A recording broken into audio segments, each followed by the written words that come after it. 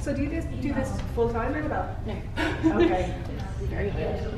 Oh yeah. So I went to Dublin today to interview the lovely Sarah and Emma for the book OMG Want to Complete Aisling, which will be out in August in Germany.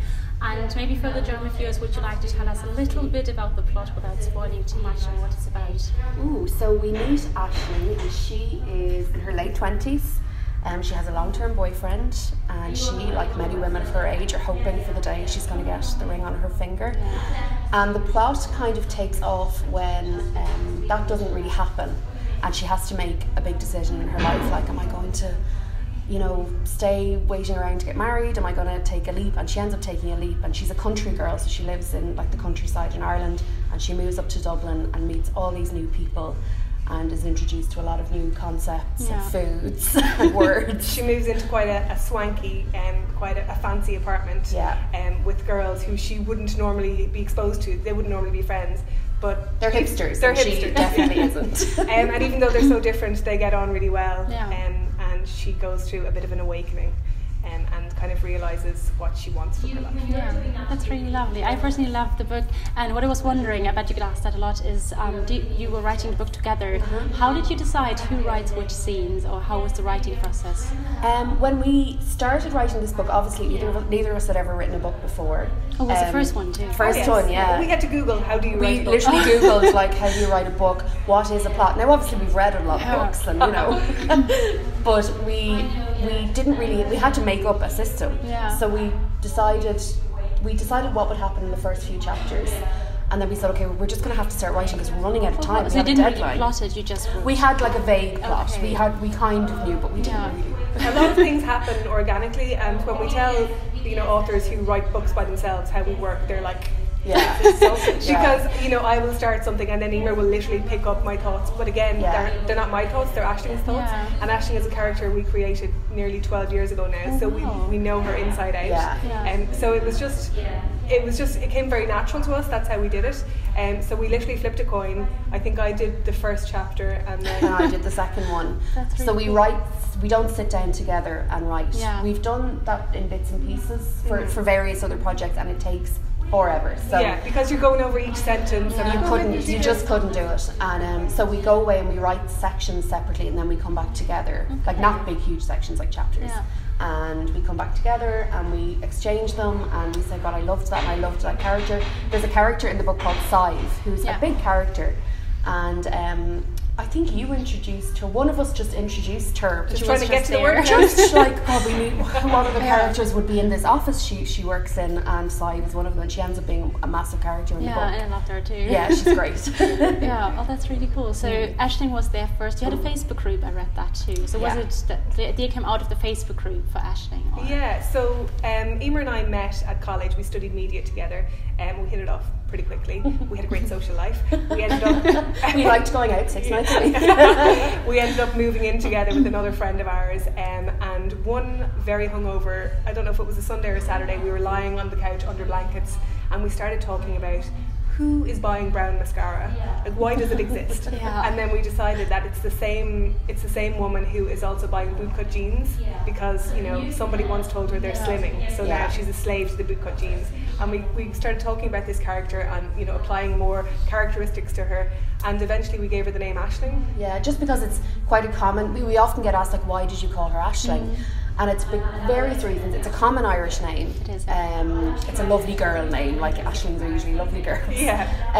One of Aisling's characteristics would be that it would really annoy her if people spelled her name wrong. Oh, I get that. My name spelled so Aisling would be a name that can be spelled a couple of different ways. And it also, we didn't mean it this way, but Aisling actually means dream in Irish. Yes. She's like the Irish dream. A vision. Yeah, a vision, That's actually really fitting. Because I found that to be true. I lived in Ireland for 1.5 years now, and I found so many of the cliches that you put in the book were so true, just like the love of berries tea, or just meeting the family, because when I met my boyfriend's family for the first time, they, like, just like they're like the renovating. Did they paint the house? They didn't paint the house, but they went to get the hair done. Maybe they did, I don't know. No, but more, my friend arrived and he was like, oh, my mum like had her hair done and everything, so they really, So did you just like pick up all the Irish cliches, or like we kind of wrote... We didn't set out to do that. No. Well, you didn't. We're both country girls. Yeah.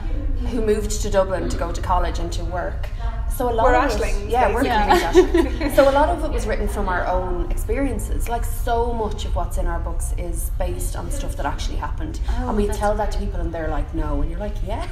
And because we write it together, a lot of stuff is shared experience, and it's just, you know, it's authentic, and people really, I guess, it resonates with people. And even the little town where Aisling is from is a mixture of the places we both grew up. That's cool. And it is cliches and Irish cliches, but that's because we're Irish, and it's just, and it's true too. Yeah, it's real. People really relate to it, and even people from outside Ireland, they're like, oh, there are, you know, German Aislings, or there are British Aislings, they're everywhere. I hope it's the same when it comes out in Germany. I hope so. I'm pretty sure there will be some German Aislings. Definitely. So was there anything that you just said you kind of used real experience? Did you have any friends who were like, oh, this is me in the book? Everyone is always like, is this me, or is this based on me? But because we write together, as Emer described with Seid, I'll start something and she'll continue it. So a lot of it is just an amalgam of all, like, loads of people that we know. We've definitely used experiences that we would have had with friends, but we would be very careful not to use anything, you know, out of line or whatever. And we've definitely used stuff that influenced both of our lives. But some funny things that happen with friends will be like, this has to. I'll often have people saying like, this has to go into the next book. Well, that's really cool, because then they're really supportive, actually. That's nice. Do you have any cliches about Germans or stereotypes? I would think Germans are very orderly. Which Aisling relates to, because she likes things done a certain way. I think there was a line in the book that she says that she always has an affinity with the Germans. Yeah, that's when they go to Berlin, she's like, oh yeah, I like the Germans because they're in time and organised. Which she appreciates. They like beer. Oktoberfest has actually come to Dublin, which is great. I heard that. Any other stereotypes about Germans? There's a scene, Aisling goes to Germany in the book, and she goes to Berlin, and you know, it's not the kind of historical walking tour idea of Berlin that she would like. She had her Lonely Planet out, she was like marking things off. So German people know how to party, and Aisling finds that out the hard way. So many Irish people go to Berlin or other places in Germany to party. I know, my friends did too. A lot of techno. Okay. So have you been to Germany before? Yes, only to Berlin. I've been to Berlin twice. No, what's the opposite of party? The first time I was with my mother, so it was a lovely mini break, and then the second time was actually a lovely visit. It was with a friend who was recently bereaved, and we just said, let's go away, and she said, I love Berlin, I love Germany, let's go there. And we just had such a lovely time. We just found it to be really warm and welcoming, even though nobody knew why we were there, but it was just lovely. We went to lovely coffee shops, and it was really lovely. I have a really lovely memory of it. So hopefully you can come back now that your book is out. I'd love to. I've been to Berlin with my family for the historical walking tours. Oh, you did that? And also when I was in school, I studied German in school, and we went on a school tour to Munich, and we had a fantastic time. It was a big deal to be going on a plane on a school tour. I think it was actually my first time on a plane. I think my first international trip ever was to Munich, and had a great time. That's great. Do you know any German sentence that's still stuck in mind? I did study German for 6 years. I'm the same with French. I forgot everything. Wo ist die Chips? It's the most, I'm sure another Irish cliche, actually. So that fits perfectly. Wo ist die Spuds? I never studied German at all, so I'm very much. I know wo ist die Chips because that's I think it's a line in the book, actually. It's so funny. So I don't want to give away too much of the plot, but you included feminist debates, which I love, because I was reading it, I was kind of expecting chick lit, which isn't bad at all, but it's kind of usually, not too deep. And you did it completely different, which was really surprising for me. Was that a conscious decision, or was it just because you said you don't really plot the whole book? Did it just happen? It kind of just happened when we were writing this book. It was in 2016. I see, I think we started it in 2016 into 2017. And the issue of bodily autonomy and choice was really big in Ireland at the time, and has stayed really big. And we were just trying to think of plot points and like, what is affecting women of Aisling's age in Ireland at the moment, and we just felt like we couldn't ignore it. It was just the biggest thing we thought that was, something that might have been on her mind, and that's why we included it. And it wasn't it happened quite organically. Like it's actually a storyline that people really enjoy and really relate to, and ended up being quite big in terms of the move towards bodily autonomy in Ireland, and the Together for Yes campaign, which was a movement towards women having choice in Ireland. That's great. So the response was positive too. Very positive. And Marion Keyes is one of our favourite authors, and she writes chick lit, and her books always have a meatier storyline in there, whether it's about addiction or depression or whatever. And I think people often discount women's fiction because they think it's very frothy or fun, but if you actually read it, you'll find that a lot of bigger and deeper themes are covered. Definitely. It's always like a negative connotation, and they always think it's shallow, but it's not actually, and you've proven it's not so. We hope we managed to do it with a little bit of humour, and people were surprised, but I think people were just expecting straightforward comedy, and then Me too, and I was laughing a lot, and that made me cry so much, and I was laughing again because you can't, it's not it's not sad in itself, it is in scenes, but it's so funny, you kind of just want to. We get a lot of tweets from people saying, "I'm crying on the bus, thank you." I wasn't expecting to be crying on the train. Me too. I was reading it on the train. I was like looking for my tissues. I was like, "Oh shit, I'm crying." Sorry about that. No, don't be sorry. I love that actually, because you said we couldn't ignore it, but you could have, and you choose to not ignore it. That's great. So that was a choice. You said you grew up in the countryside. What do you prefer, living in Dublin or the countryside? Ooh. It's a tough question, because I grew up in the countryside too. When I grew up in the country, all I wanted to do was live in the city and live where I wasn't surrounded by fields and cows. But the older I get, the more appealing the countryside is. I go home very quiet, and so green too, especially compared to Dublin. Very green. So I go home to visit my mother, who still lives in the countryside, and I'm like, this is lovely. Could I live here again? Maybe. We'll give it another 15 years. I'm the same. I left home at 18, and when I moved to Dublin, I was just like, I can't go back. I want to be able to order pizza whenever I want. I want all that. But as Emer said, now when I go home, my parents still live in the countryside as well. What I didn't like about it growing up is what really appeals to me now. And I know loads of my German viewers from YouTube, they want to go see Ireland, because I did vlogs in Ireland. Is there any particular city or place you could recommend? So many. I mean, Dublin is fabulous as a very glamorous cosmopolitan European city. The nightlife is amazing. Irish people are famous for our crack.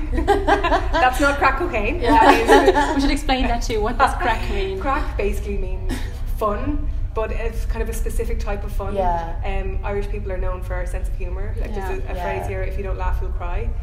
And crack is kind of like you might be taking the piss out of somebody, which means you're kind of taking the mick, which is another way of saying it, kind of making fun of them, but in a light-hearted way. When I moved to Ireland, I didn't know what that meant. I was like, does he have to go to the loo? Because I thought that's what it meant.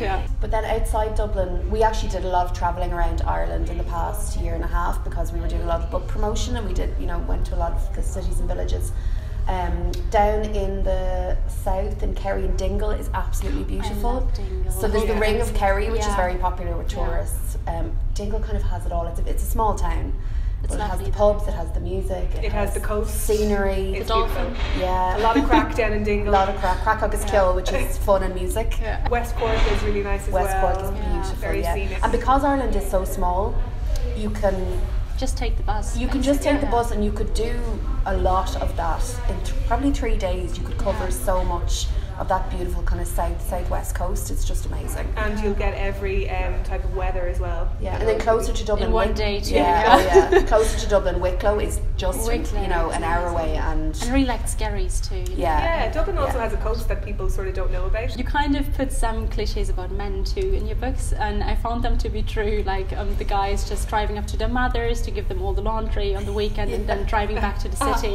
What do you think about gender? Do you think they're changing? Is it still the same?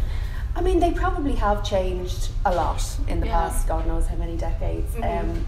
It sounds like we're being unfair to men there with those cliches, but I mean, they're cliches for a reason. Exactly. And Irish mammies are very into nurturing their sons and possibly mollycoddling them a little bit.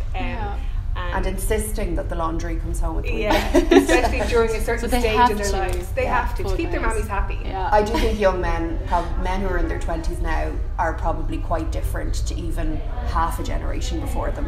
They're a little bit more clued in to not relying too much on the women in their lives and stuff like that.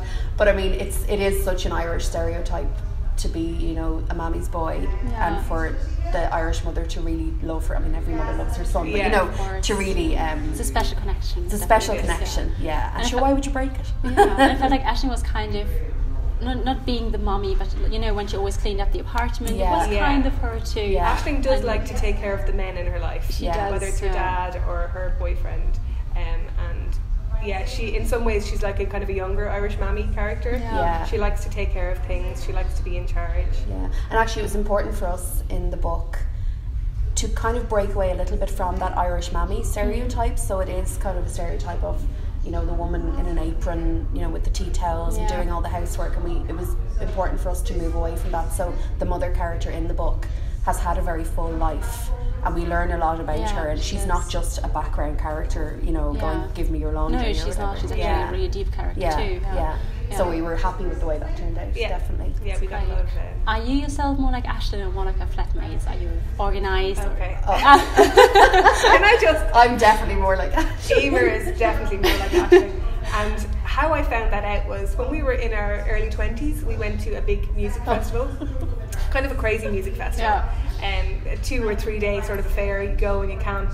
And I remember we got there, and at this time me and Emer had become really good friends, and our friend groups had merged, so there was a big gang of us there. We got to the music festival, we were sitting down having our cans of beer, and I was like, where's Emer gone? And I turned around and she had pitched her tent within minutes, and was in there with her air pump pumping up her bed. She had her car keys on a lanyard around her neck for safety. She had the earplugs. She was there for the full 8 hours sleep every night. That sounds like Aisling is you, actually.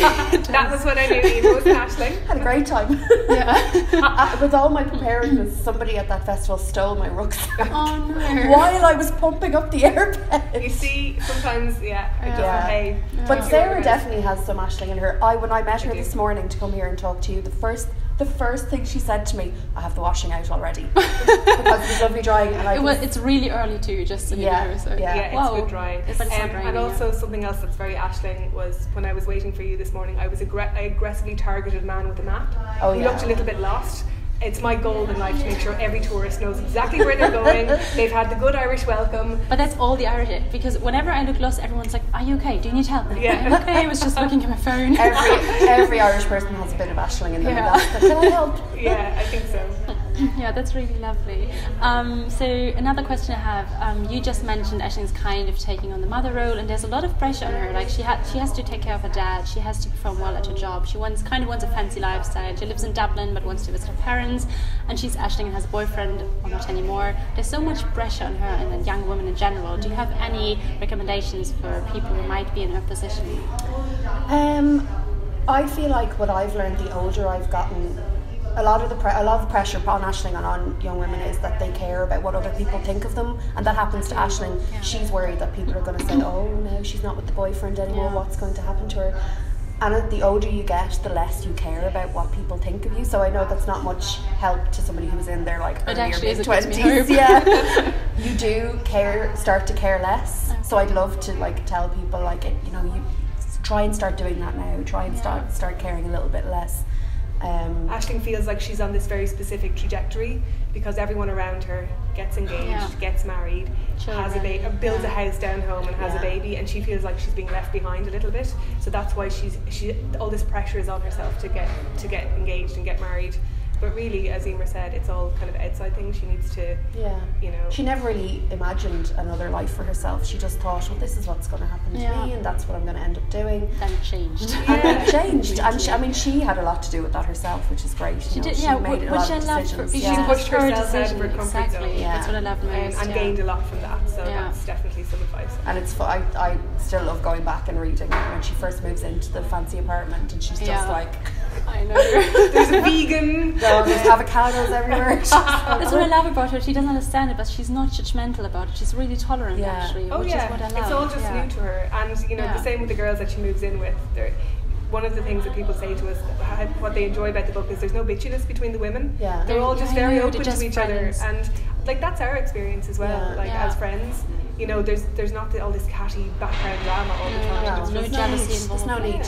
And it's really diverse too, especially when they were in the pub, you know, on the countryside. You kind of got the diversity, which I loved. That's one thing that people don't expect about Ireland. We're very diverse now. There's people from all nationalities living all over the country, and even in very rural areas where people expect it to be like little old men in all the pubs. And everyone's so welcoming. So especially now, like, I don't want to go into politics too much, but in Germany, you know, the right-wing parties are sort of like getting bigger again. So I love that, actually, to show that diversity and include that in the book. So that was really lovely. Thank you for that.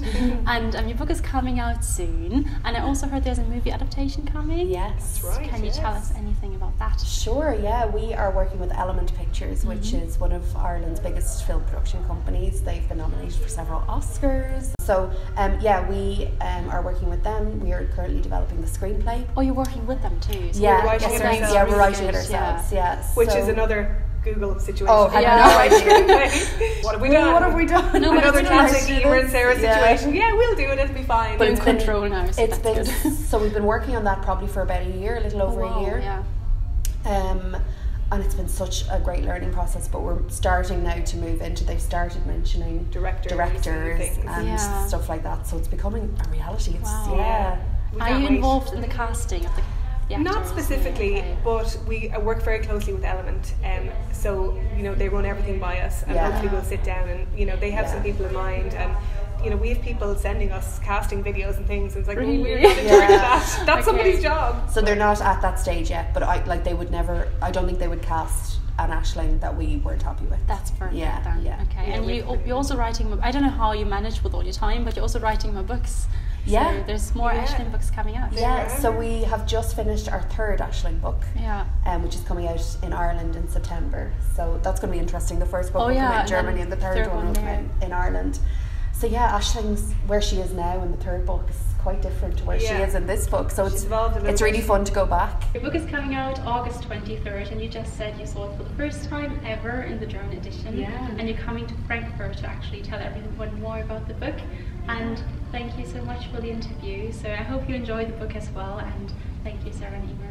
Thank you for having us, Annabelle.